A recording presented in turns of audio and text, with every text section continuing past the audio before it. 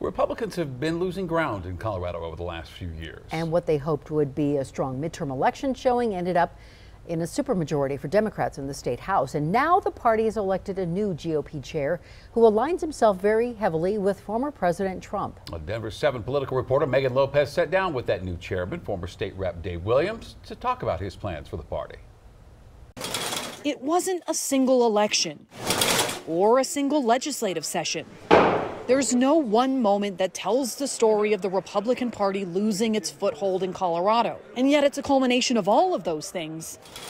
I think after every election, it's important to really look and say, where can I be the most influential? That is now leading the party in a new direction. I did decide not to run for re-election of the GOP chairman. Over the weekend, roughly 400 Republicans came together to elect Dave Williams as the new chair. We're going to war. This is a political war, and there's a lot of things at stake for our state. Williams is a former state representative known for being divisive at the Capitol. Last year, he unsuccessfully challenged Congressman Doug Lamborn in the Republican primary, where he tried to have his name appear as Dave Let's Go Brandon Williams on the ballot. He's also... Is everyone ready to fight for election integrity? A well-known 2020 election denier who even spoke at a Mike Lindell rally last year. What would you tell people about your record? I am who I am. I'm the most conservative candidate in the race. I make no bones about that. I don't apologize. Williams was one of 7 running for the spot. Almost all questioned or denied the election results to some extent. If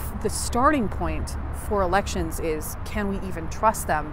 How do you get to the point where you can talk about the topics instead of just even the process? I think we have to start putting the focus on the Democrats. They're the ones who are in charge. For that, Williams says he wants to unify the party and focus on issues affecting families, but he also wants to close off the Republican primaries to unaffiliated voters. This is a big deal. Democrats have funneled lots of money into meddling in our primaries. In 2022, the Republican primary saw the highest ever unaffiliated voter turnout. The demographic makes up 45% of the overall electorate. It is an interesting idea, right?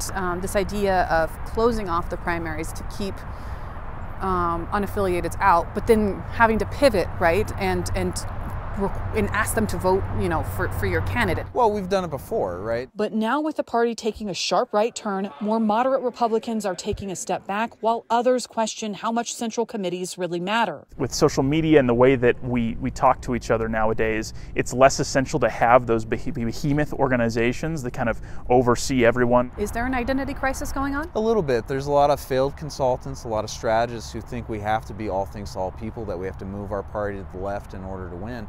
And that's not what people are looking for. Still, Williams is convinced he knows the path forward and insists Republicans aren't here to compromise. But we're going to vigorously fight against policies that we know are not going to be good for Coloradans.